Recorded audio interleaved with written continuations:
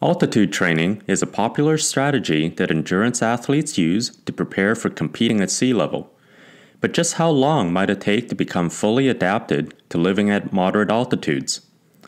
In today's episode, we'll take a look at a natural experiment that looked at the blood profile and fitness responses of cadets over their first year at the U.S. Air Force Academy.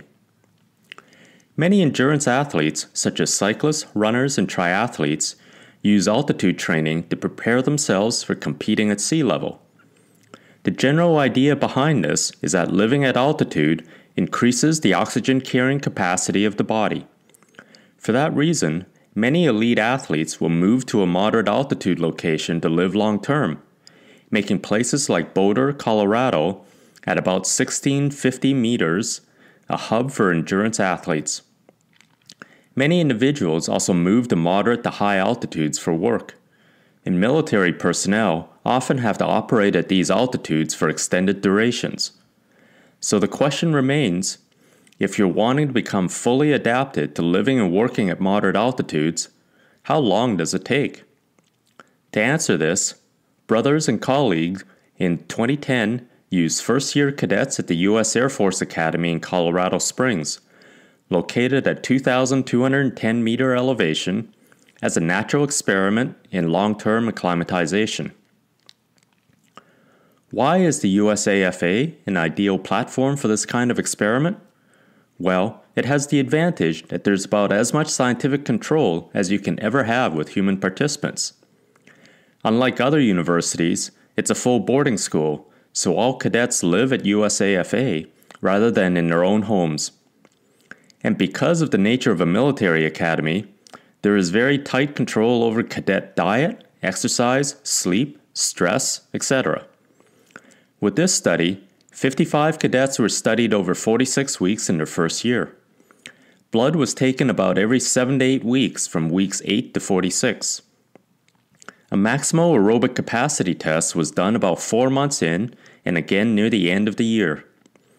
The interesting thing that the scientists did was to select 2 groups of cadets to study. One group were sea level residents living at less than 300 meters for at least the previous 2 years. The other group were moderate altitude residents, living at greater than 1,500 meters for at least the previous 2 years. So were there differences in how lowlander cadets and moderate altitude cadets responded over the year? The top graph here shows a concentration for hemoglobin, the main oxygen-carrying molecule in our blood, were consistently higher in moderate compared to sea level cadets throughout the year. And this was the case with all the blood parameters measured. The bottom graph shows maximal aerobic capacity in the 2 groups at both 4 and 11 months. Neither group improved over the year, but the sea level cadets were consistently lower in aerobic capacity at both test points. The authors also did other performance tests throughout the year, with the same patterns again of lower performance in the sea level cadets. So the key message from this study seems to be that full physiological and performance adaptations to moderate altitude doesn't happen over just a few weeks, but indeed may take more than a full year.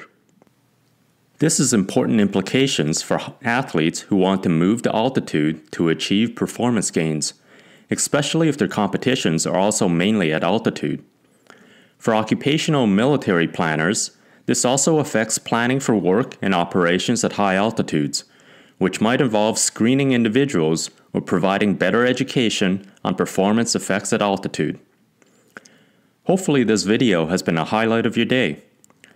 I'm Professor Stephen Chung, and I run the Environmental Ergonomics Laboratory at Brock University in Canada. We post new videos on different topics in environmental physiology every Wednesday. Thanks for watching. We'll see you next time.